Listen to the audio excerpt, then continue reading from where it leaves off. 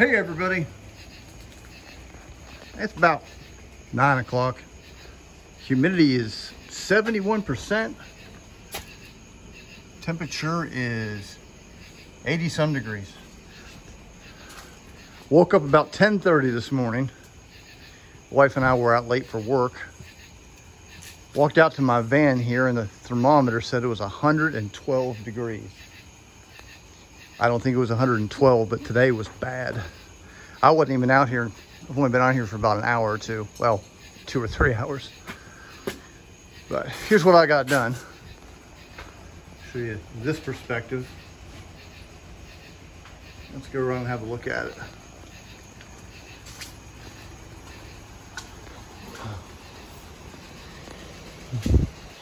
Over the weekend, I got a GoFundMe donation. Thanks for sending that. I appreciate that. Oh. All right. First thing I did was last night I studied this line and determined that it was a little bit too high. So I came out here and I raised all of this. And I've made this channel. It's a back-to-back channel that's bent and reinforced in every kink or bend.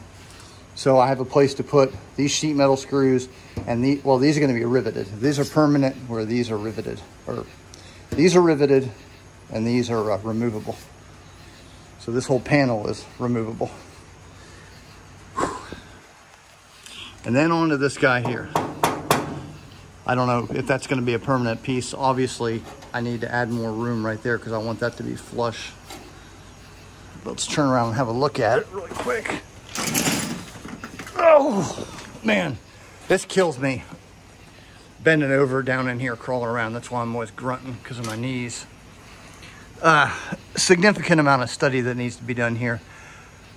I might even have to incorporate some kind of a beam to carry that around there to make sure that I stay true. But this is an actual panel. There's a rivet line here and here.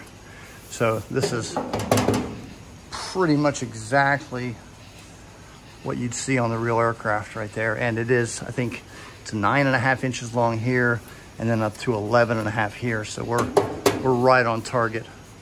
Now it's just a matter of continuing that like that. But I'm ready to go. I've got all my provisions for the riveting, and these rivet to up here. And that basically goes up and terminates behind there, just like that. And it's gonna be a dead issue. Whew. It was hot today. That's all I have to say.